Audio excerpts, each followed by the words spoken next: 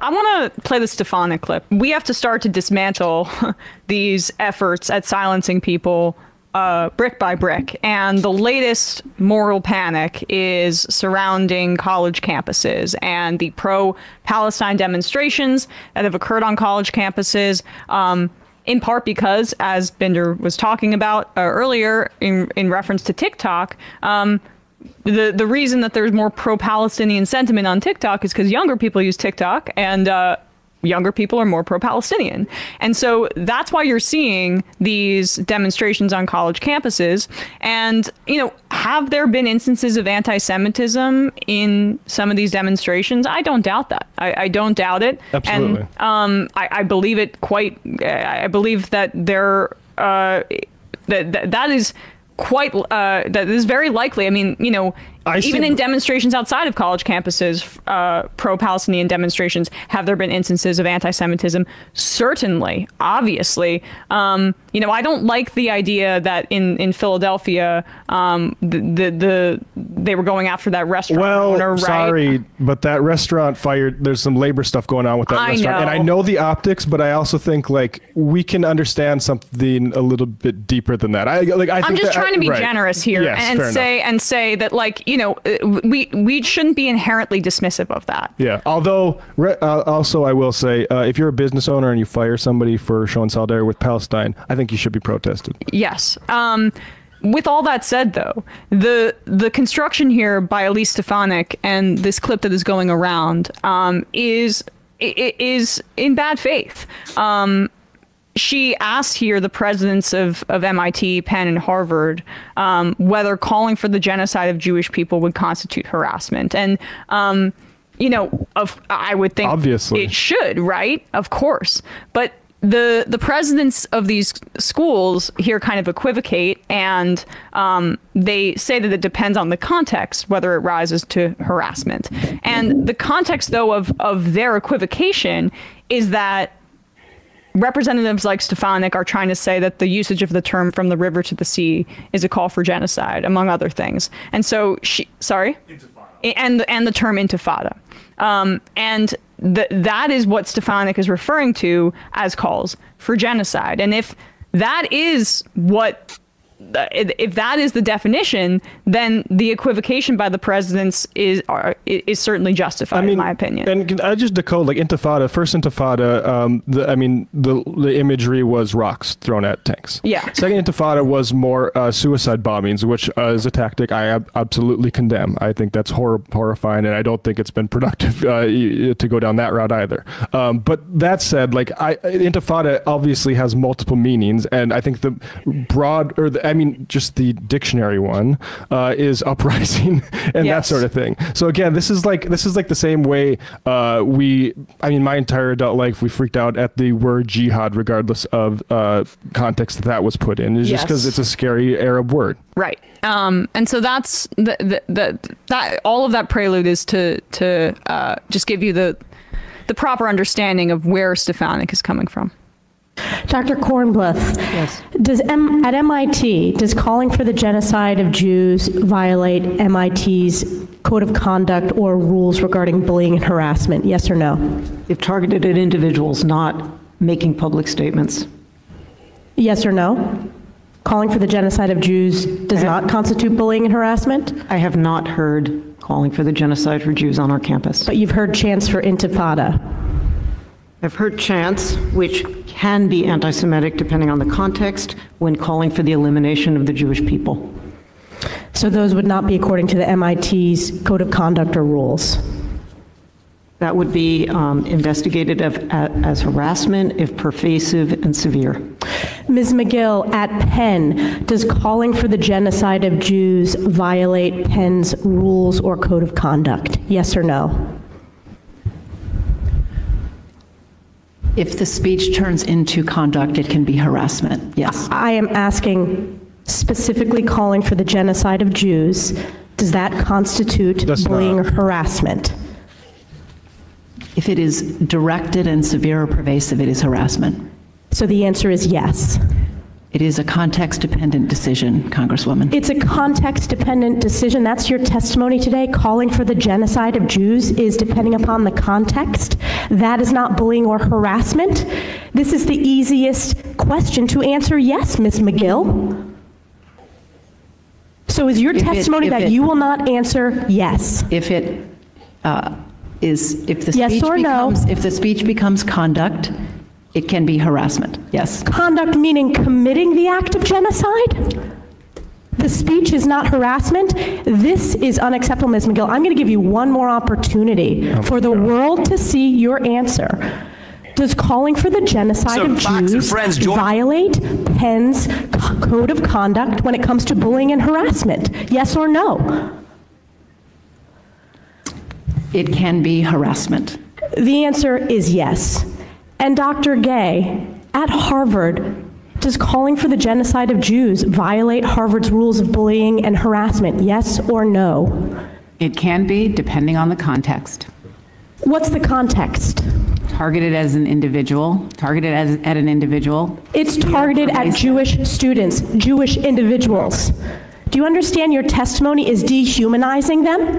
Do you understand that dehumanizing? Yeah, so this is going viral among, like pro-Israel circles. Morons. And I just want to say, they try to get out of they could have been clearer in saying, can you point to an instance? Yeah, they failed, and they should be embarrassed as leaders. All they need to say is, actually, I don't think Intifada is a call for genocide, you moron. Yeah. And as you guys are saying, and it's not sorry, Bradley, just one second. Yeah, no. It's not directed at the idea that protesters on campuses are directing at just fellow Jewish people as being Jews and not at the state of Israel to stop what it is doing is hysterical lies. And Stefanik knows she's lying. I forget her background, but like that is. She's not the CIA one, right? That's somebody else. That's Slotkin. Right. But anyway, like this is you are an idiot if you. And honestly, we need better Ivy League not sending their best, because it should be simple to say, actually, that's not how to decode that. If they were saying specifically, yeah, we should genocide Jewish people, yeah, those people would be suspended. Of course. And the line of questioning is what you hear, in terms of the logical fallacy of the question, like, when will you stop beating your wife, right? Or have you stopped beating your wife? That is essentially how her line of questioning is constructed, which is that there is a mass problem on college campuses of the calling for genocide of Jews, which is just not the case. And it's interesting that the Harvard representative there was not asked, and of course she isn't, about the well-funded right-wing efforts on the Harvard campus to dox, which you can look up, all of the students that signed the pro-Palestine letter in the wake of October 7th, including trucks in Harvard Square, screens reading their names with their names and LED lights, calling them an anti-Semite. But I would just also say, like, as you guys are pointed to, like, one of them could have actually just been like, what are you alluding to specific instances on our campuses where that is literally being, I mean, even if it comes across as pedantry, it would be good to know what actual instances Elise Stefanik is pointing to, where she believes that MIT, Harvard, or UPenn students are explicitly calling for the genocide of Jews. And also, to be honest, like, this is also, it's crazy how this has been laundered already so quickly. From Elise Stefanik, the number 4 Republican in the House, she's one of the most disingenuous members. She's basically Nancy Mace from upstate. Mm-hmm. Like, she's a constant foil for Democrats, and yet now Andrew Bates, a spokesperson for Joe Biden, is responding to this, saying obviously it shouldn't be difficult to condemn the calls for genocide. And Josh Shapiro, who's a non-voting member on the board of the University of Pennsylvania, kind of wants Meg McGill to resign. Yeah, this stuff is it's a piece of paper flowing in the wind that's just continuing to gain speed and gravity. Shapiro, the governor of Pennsylvania, is a non-voting member of the board. Interesting. Yep. Okay. At the end of the day, though, like, this is just like ludicrous that, like, fine, if people involved in the college wanted to deal with this, fine, but it's ludicrous that this is a national news story while what's going on in Gaza is happening. Like, we are arguing over whether they're arguing over whether, not even arguing over whether the word intifada means genocide of Jews. They're just outright agreeing that's the fact, while there is mass killing going on in Gaza right now over, what is it? We're at 20,000 deaths or approaching that number? 17,000 officially, but that's more likely the numbers, and it's been 2 months. The two Palestinian intifadas, they were over a course each 5 years. That's 10 years total. I'm looking at numbers right now that say that over those 10 years, around 1,000 people on the Israeli side died. That includes soldiers too.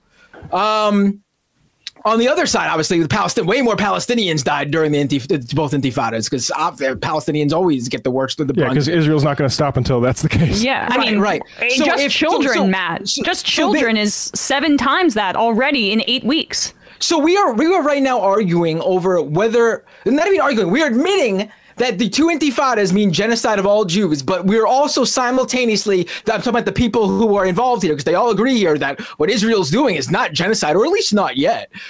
17,000 plus deaths, but this isn't genocide, but we're arguing over intifada. Yeah.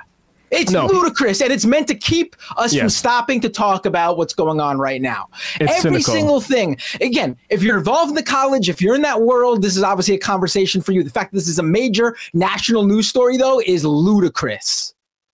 I mean, exactly. And even if you want to confine it to fucking college, how about the universities in Gaza that are being bombed? How many of those, are we 11 now? At least 11 buildings? Or how about domestically? 3 supporters of, I don't know if they're Palestinian, but supporters of Palestine wearing keffiyehs shot in Vermont. Yeah. One of them paralyzed for life. Yep. And yet we're having this song and dance because basically Zionists are acting scared about language. And I mean, it's appalling. And I think that, they can, every ounce that they give you in outrage, you return right back, because what Israel and Zionists, the effect that they have had on our politics is exactly what Binder's talking about. It's to throw sand in people's eyes as thousands of people are being bombed, and make us feel like we're the bad ones. No.